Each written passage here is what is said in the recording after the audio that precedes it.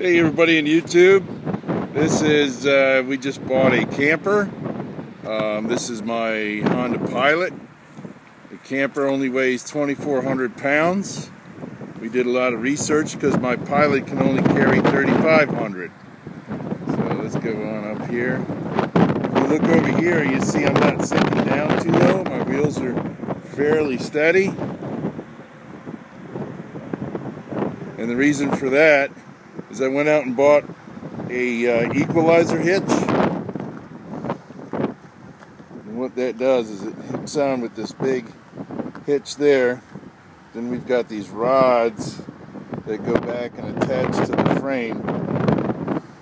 And what that does is it distributes the weight very evenly on the wheels, so I'm not sinking down real low. And this is a 1996 Aerolite. It's fully enclosed. It's not one of those hybrids that pop out. Let's go check out inside.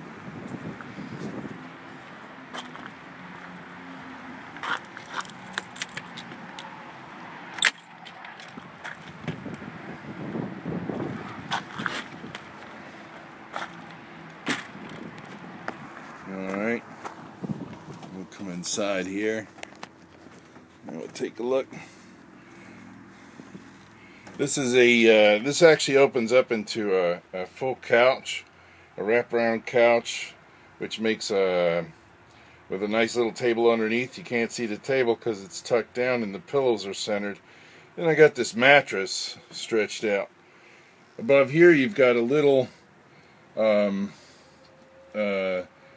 storage area that folds down to make a bunk bed as well, but it's awfully small. It's too small to use for a bunk bed. And we'll wrap around here, and we've got our little kitchen dinette. So you got a sink, stove, some storage underneath. And then on top we have some more storage, paper towel holder. There's a, this is a 96, so it has a cassette player, no CD. This is kind of cool. This was a single bed in the back.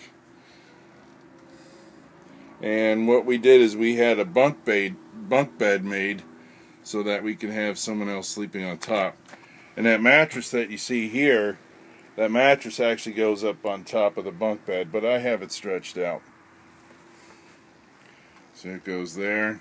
That was all nice made. We have a refrigerator here, and then some more storage there. Let's check out this bunk bed. Obviously the bunk bed takes up half the window. When a camper comes with the bunk beds, you have two windows on the side, but this works very well for us. Over here we have our bathroom. It's got, this is a brand new floor that was all installed. And we have a shower and a sink. That's the bathroom. And over here we have storage area. There's a difference with between using the equalizer hitch and not using it. As you see, as you can see, my Pilot is sinking a lot lower on that back axle and the back springs without the equalizer hitch. I just took it off so I can back it into the parking spot. Makes a big difference, everybody.